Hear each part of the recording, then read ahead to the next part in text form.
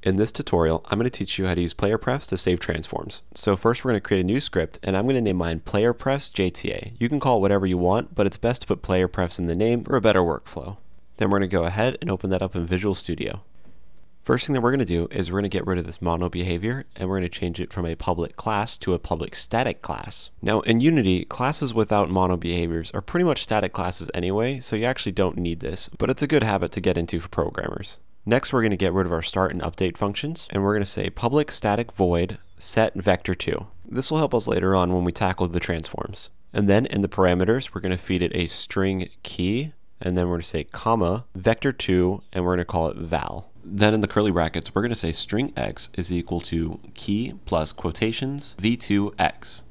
And beneath that, we're going to do the same thing, except it's going to be string y, and then it's going to be v2y. Getting into playerprefs, we're going to say playerprefs.setFloat, and we'll feed it x, the string, and then we're going to make this float equal to val.x. Then we'll do the same thing for y.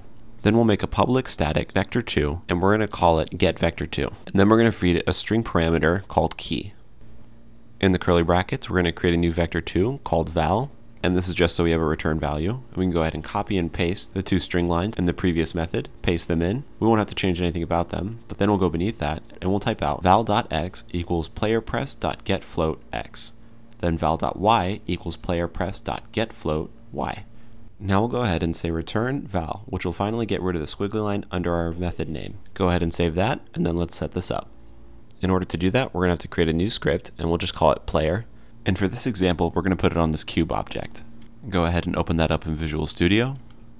And since this will serve mostly as a placeholder, we're going to get rid of the start and update functions.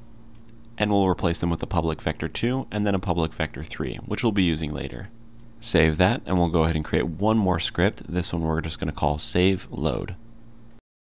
Once we have that opened up in Visual Studio, we're going to get rid of the start method, and we'll replace it with a public player, and we'll call it player. And in the update method, we're going to say if input.getKeyDown key code s for save, then playerprefs.jta.setVector2, and we'll set the key as player v2, and we'll say comma player.vector2. Then beneath that, we'll say if input.getKeyDown key code l for load, player.vector2 is equal to playerprefs.getVector2, and we'll use the same key as player v2. Go ahead and save that, and then we'll head back into Unity. Then we'll go ahead and put our save load script onto our game manager and drag and drop in our cube as the player. Then we'll go ahead and test this out in play mode. Once we have this opened up, we're going to go ahead and adjust the vector2, make it something like x equals 2 and y equals 5, click S to save that, exit play mode, and then re-enter play mode, and go ahead and hit L, and there you go. Let's go back into our playerprefs and copy and paste this for vector3 methods. Change the names from setVector2 to setVector3. Make sure to change the vector2 parameter as well. And getVector2 to getVector3. Change the latter method to a public static vector3 as well. Finally, change the vector2 val to vector3 val. Then we'll go ahead and copy and paste the string y, and we'll make it equal to key plus v3z. Change all the other ones to v3 as well. Also make sure the last string is named z. After that, we'll copy and paste the last playerprefs statement to setFloatZ, and we'll make it equal to val.z. Then we're going to copy and paste the three strings in the setVector3 over the getVector3 strings. And then beneath our playerprefs, we'll say val.z is equal to playerprefs.getFloatZ. Save that and go into our save load script, copy and paste this statement. And we actually only need to change it to setVector3. We can even leave the name to be the same. And then change player.vector2 to player.vector3. And then in load, copy and paste that as well, and again change the vector2s to vector3s, except in the key parameter. We'll go ahead and save that and head back into the editor. We're going to go into play mode, and we're going to adjust the player's vector2 and vector3. We're going to make the first x equal to 2, and the first y equal to 4, and then for the vector3x, we'll make that equal to 6, the y 5, and the z 8. These are just some random numbers. Save that, exit play mode, go back in, hit L, and everything looks good. And now we're going to go ahead and head back into our playerprefs script. We're going to copy and paste both of the vector3 methods. Starting with our first new method, we're going to change its name to setTransform, change the vector3 to a transform as well, and then we're going to change the string x, y, and z to instead be P, R, and S for position, rotation, and scale. Then for the quotations, we're going to change it to TP, TR, and TS. Now instead of accessing playerprefs or even playerprefs.JTA, because we're already in the script, we can actually just say set vector3 P to val.localPosition. Go ahead and copy and paste that over the other two lines and change P for R and then P for S. Then it's going to be val.local Euler angles for the rotation and val.local scale for the scale.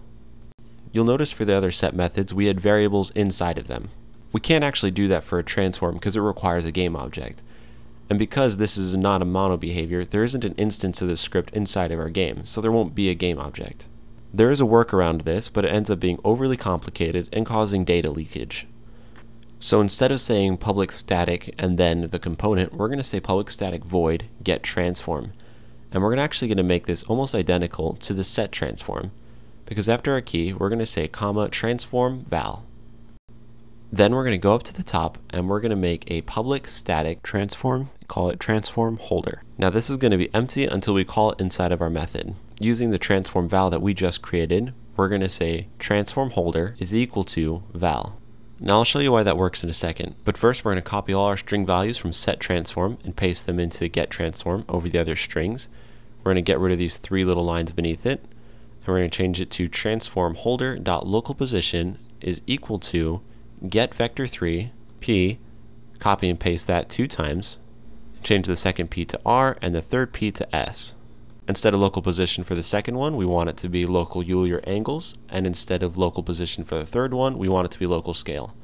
Now we can get rid of return val, and we're just going to make it transform holder equals null, just to keep it clean. Now we're almost done. Just go ahead and save that, head back into our save load script, and let's call this method, and let's say playerprefs.JTA set transform, and give it the key of player transform, comma player.transform. And what's great about this new way of doing it is we actually can just copy and paste everything and just change the set transform to a get transform, and it'll work fine. Go ahead and save that, and we're ready to test this out. Now let's go into play mode, and we're just going to mess with this transform, just make it something ridiculous and super obvious.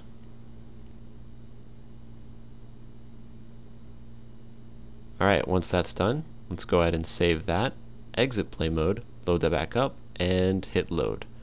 And there you have it. Everything works perfectly fine. Thank you so much for watching. Let us know in the comments if you have any questions. We try to answer as many as we can, and we'll see you next time.